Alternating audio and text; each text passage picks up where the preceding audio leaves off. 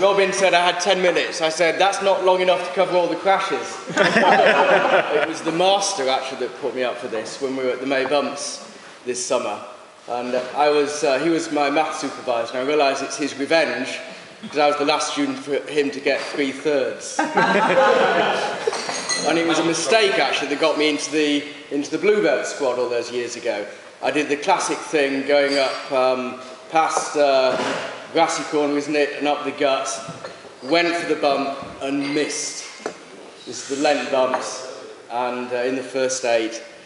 And I was quite sure I was going to get the bump. We missed, and we very, very nearly hit the bank. It was as close as that. It was absolutely dreadful. So the next term, oddly enough, I didn't have a crew. And I'd heard that the Blueboat Cox was having a term off, so knocked on the door of Simon Harris's room and said, I hear you need a Cox. And he said, sure, come down tomorrow. Which happened to be exactly the same day that the college's brand new Carleash was being launched. Lovely. So it was lovely then. So I had this outing with the Blueboat, and it went really well. And I remember to this day that we'd done the exercises and stuff, and Simon said, okay, let's go. And I called for a firm for 10. And it was like somebody had lit a rocket in the back of the boat. And I now understood why you had to have strong back and neck muscles there, because it really flew. And so we had the outing, which was really, really good. And I said at the end of it, I'm terribly sorry, but I've got to rush off because Christ is launching its new boat. And I need to get down there. And Simon said, oh, let's go and have a look. Now, no boat ever went past Christ College, other than Christ boats, obviously, because we were at the end of the river.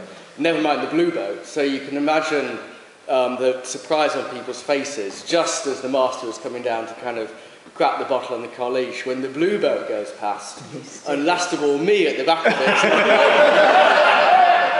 And then we spun, did a starting 10 and flew back up to Goldie Boathouse. And I came back to have some drinks just as the boat was being launched. And then the week after that, I was asked to cox the Carleash by Matthew. You remember this. And I had this, I think Graham had gone off somewhere. So we had an outing, and Matthew was remarking how much my coxing had improved over just a week.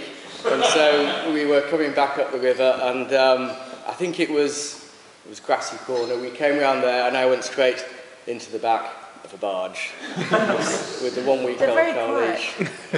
They're very, yeah, it wasn't very quiet after I hit it, but so this was terrible. We had to kind of paddle back up the river with only bow forward to keep the stern, or what was left of the stern, sticking out of the water. Matthew, poor man, was in tears carrying the broken bits of boat on his arm back up. But the worst of it was that I was due to leave in 10 minutes to go to the Ghent International Regatta with the Blueboat. So I had to get dropped off at Goldie Boathouse, where they were waiting in the van.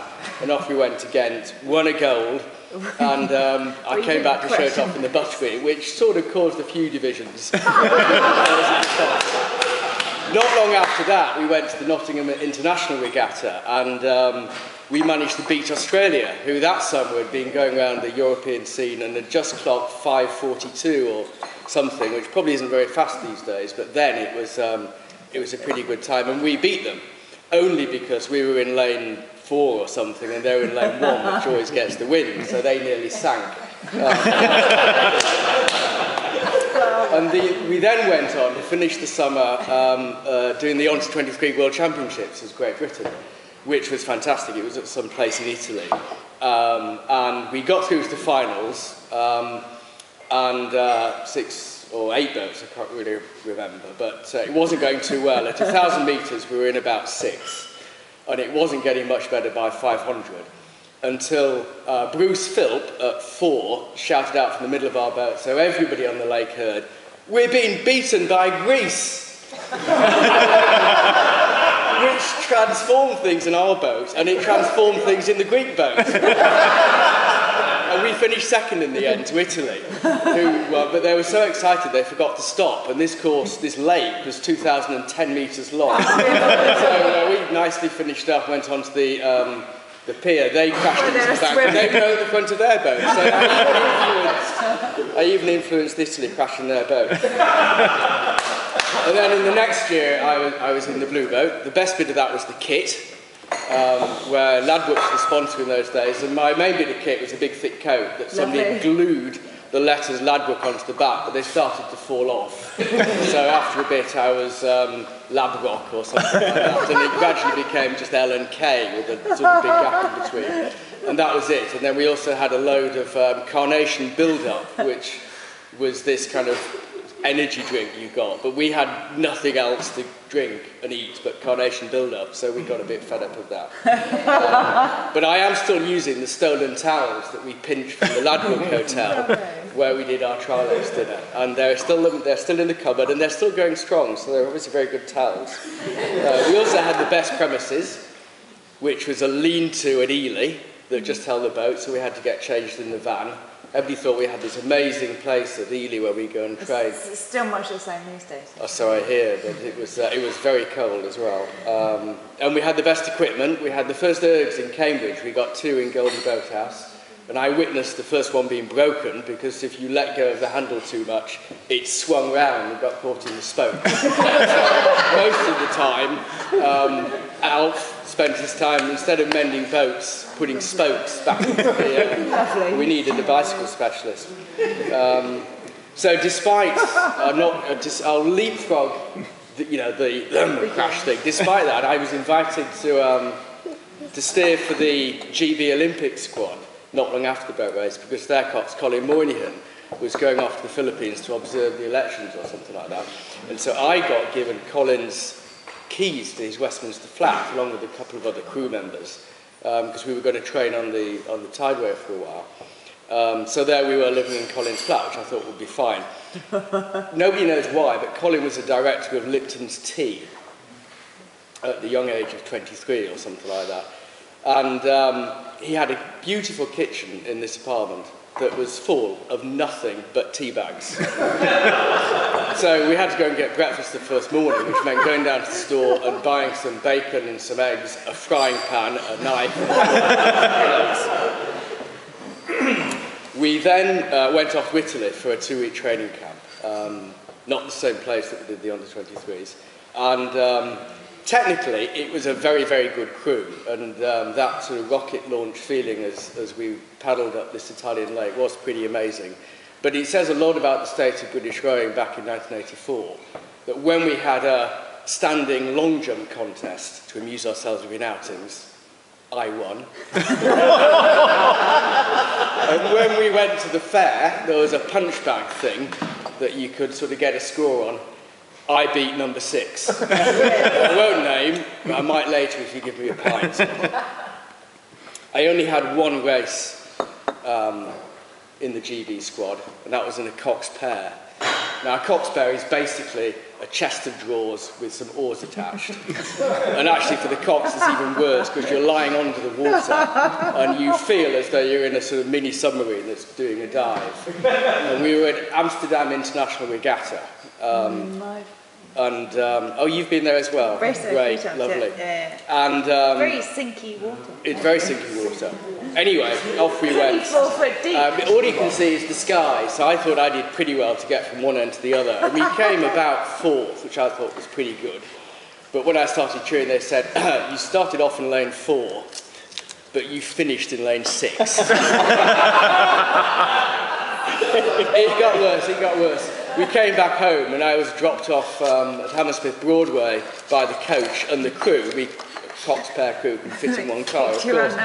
And so I was dropped off on the busiest roundabout in the world, opened the door, and the door wouldn't close. This was a brand new Mercedes, and the door wouldn't close. And we thought I was being silly, so we all got out and tried to close the door, and the door still wouldn't close. After about 20 minutes, he had to call the AA, who couldn't close the door either. And so Graham and the other 2 crew members drove home with the door detached on the knee with the 2 rowers at the back of the car. That was the end of my GB You're rowing. very good. After that, I went to Australia. Where else would you turn? And after I'd been there a couple of weeks, I sort of got a bit bored, and I thought, well, I'll look up the rowing scene. So I got the Yellow Pages out, looked up rowing and discovered that I lived very close to the Mossman Rowing Club, which I never heard of before, was actually a sort of a real foundation of Sydney rowing. So that Saturday I wandered down to the boathouse and literally bumped into a chap called Graham Jones, who was the OUBC president in my year. And without missing a beat, he said, "Good day, mate, we need you on the water in 10 minutes. So there I was. And that very evening, I found myself in the bar at the Mossman Rowing Club, had a most amazing clubhouse up at Cremorne, and there I was in the bar holding court as this new chap had appeared. And so I told them the story about beating Australia at the Nottingham International Regatta. And when I'd finished telling that, there was a short pause, and the chap sat next to me said, "I know, mate, I was in that boat." My round.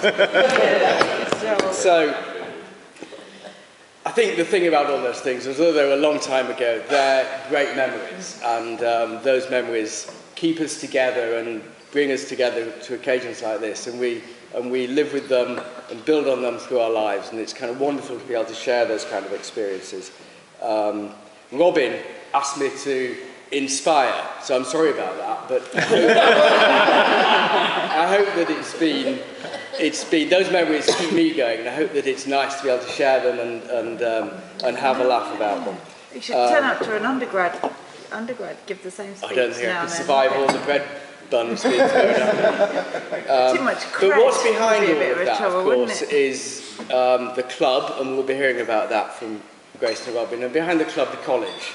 And for me, it's something that I carry with a great deal of pride, and when people say, "Where did you study?" I say Christ's, and they go, "Oh," and they know about it, and it's something that I carry and have carried all around the world. I work in Eastern Europe and Russia a lot, and even there, the college is known. So what I'd like to do is say thank you to the college for standing behind the club, and I'd like you all to raise your glasses and toast Indeed we the will. college. Here's the college.